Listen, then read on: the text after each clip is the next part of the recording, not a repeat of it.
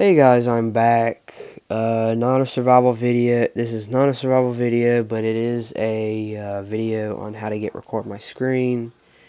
My phone, my iPod's been glitching a lot. This is iPod 4th generation, as you could tell. This is only for iOS 6, not iOS 7. As you could see, this is not jailbroken. As you can see, first you're going to need to go into settings. Then where iPod's going slow, I'm just going to go ahead and talk. Okay, go into general. Then go into set date and time. Then you're going to no, not date and time. Set date and time. Go into date and time. Set automatically off, then go to set day and time, then hit make it go into 2012.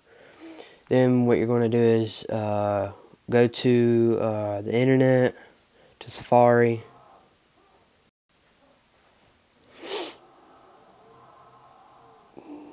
I hate being sick. I've been sick with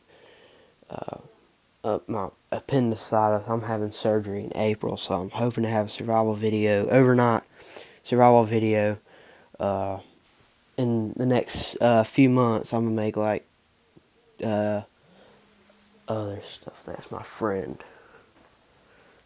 Oh, that's my iPod. No, not my iPod, but my phone.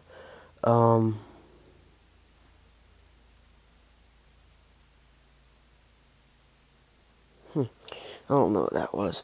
Go into the little search bar, put emu for iOS. You can put .net if you want to. Go hit the first link. It's like emu for iOS, emulator for iOS. It is. Then you click on that. Then it's going to show up right here, or like this, and hit RecordMyScreen, the black one, not the white one. Then it's going to pop up something like you want to install this, I think, and just hit OK. And then while it's still in iOS, still in iOS, 2012, let it download and everything. Then hit RecordMyScreen while it's still in 2012. Then after that, you can sit there for a few seconds. Then go back to your settings and you hit general. Go back to general, set date. Go to date and time, then set date and time as 2014, and all that good stuff. Then you can do whatever you want after that. If you like this video, please like and subscribe.